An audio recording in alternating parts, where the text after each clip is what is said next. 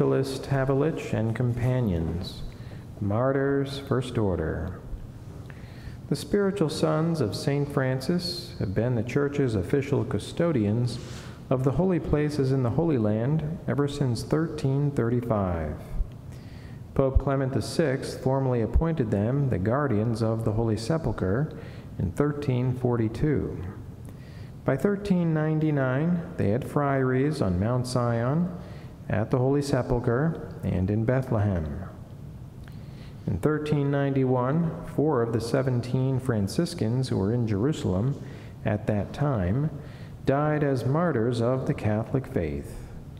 One of their confreres, an eyewitness, wrote a detailed account of their heroic death, and this was sent to Europe by the Father Guardian of Mount Sion, Father Gerald Calvet of Aquitaine, with a confirming letter of his own.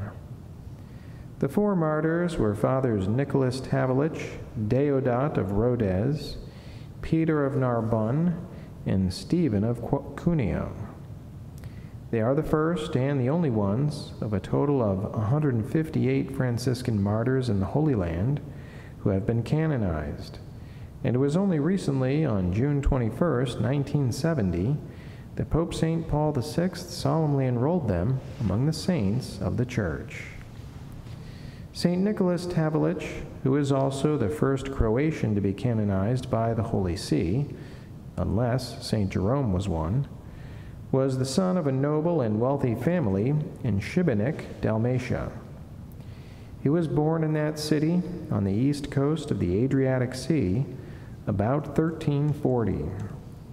As a young man, he joined the Franciscans in his native city, and after his ordination to the priesthood, he went to Bosnia, where Franciscans from various provinces were engaged in missionary work.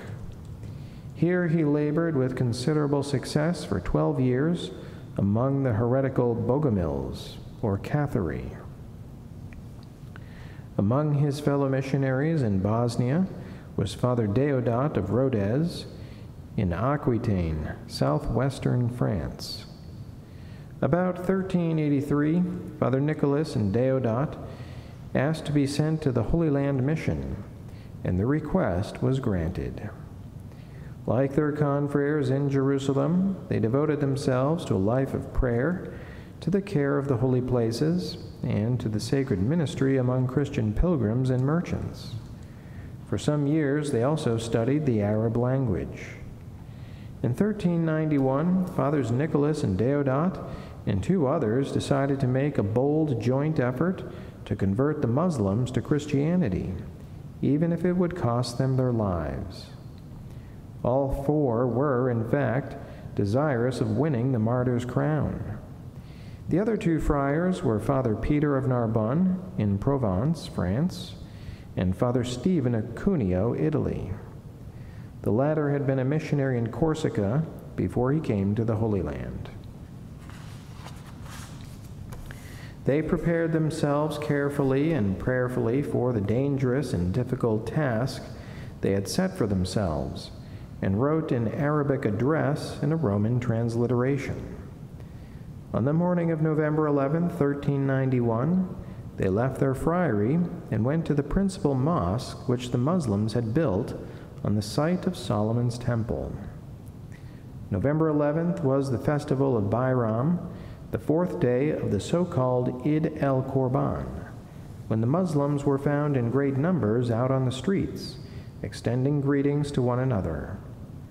The 4 friars arrived at the mosque at 9 in the morning, but were not permitted to enter. They then asked to see the Qadi, magistrate, and were taken to his house. There each one unrolled his parchment and read his address. They pointed out that Muhammad was not one of God's prophets, as were Moses and Elijah and Elisha, and that all men, to be eternally saved, must accept the gospel of Jesus, the Savior of the world. While they were presenting the claims of the Christian religion, a large crowd of Muslims gathered at the house. The Qadi demanded that they retract what they had said and accept the Muslim religion. This they firmly refused to do, and the Muslims mercilessly beat them until they fell to the ground. After they regained consciousness, they were cruelly scourged and then cast into a dungeon. On November 14th, they were taken from jail to the place of execution, where a big fire was started. The emir, or governor, of Hermine, Jerusalem, and Hebron, presided. Present were some 30,000 Muslims, as well as 12 Franciscans, and a considerable number of Christian merchants and pilgrims. Once more, the martyrs professed their faith in Christ and refused to become Mohammedans. The Muslims then fell upon them and hacked them to pieces with their swords and scimitars. The dismembered bodies were thrown into the fire, but the flames did not consume them, though the blaze was repeatedly started anew. Under cover of darkness, the Muslims later buried the remains of the martyrs. They are now Saints Nicholas Tavelich and Companions, and the Franciscan calendar commemorates them by memorial.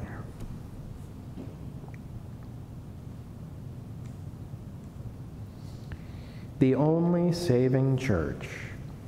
Consider how earnestly Saints Nicholas and his 3 companions strove to bring the good news of our Lord to the Muslims. Jesus came into this world to save us. He established the church, which he founded on Peter, the prince of the apostles, as the only institution for leading men to salvation, so that all who are faithful to it are saved.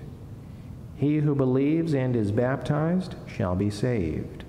Mark 16:16. But Christ instituted only one church and turns away from those who refuse to be members of it. He who will not hear the church, let him be to thee as a heathen and a publican. Matthew 18:17.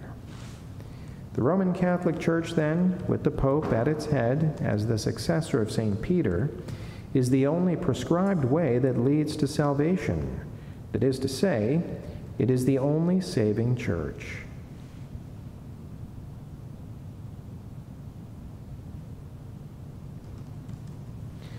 Are all those, then, who profess another belief condemned by the Catholic Church? If they acknowledge that the Catholic Church has the true faith of Christ, and yet will not accept it, then they will be condemned. Christ himself pronounced this judgment. He who will not believe will perish. Mark 16:16. But he who lives in good faith and professes a belief which he erroneously considers to be the religion of God, through no fault of his own, can be saved. If he observes the commandments of God and cooperates with the grace of God, or if he regains God's grace by perfect contrition, he will not be lost. Those who die in the state of grace are saved. Those who die in mortal sin are damned. But we should pity his error, but we may not condemn him. No one will be condemned by God except through his own fault.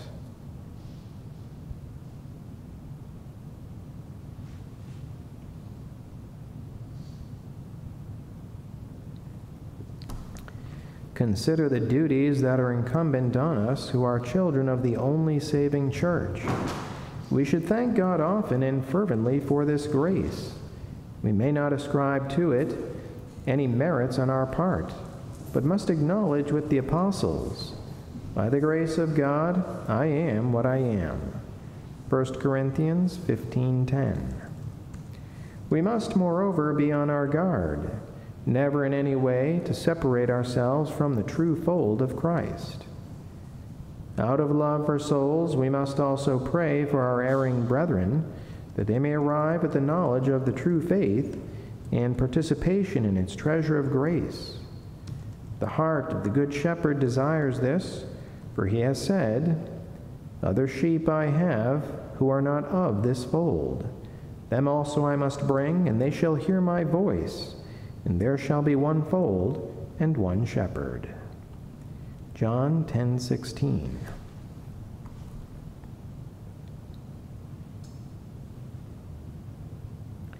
Prayer of the Church.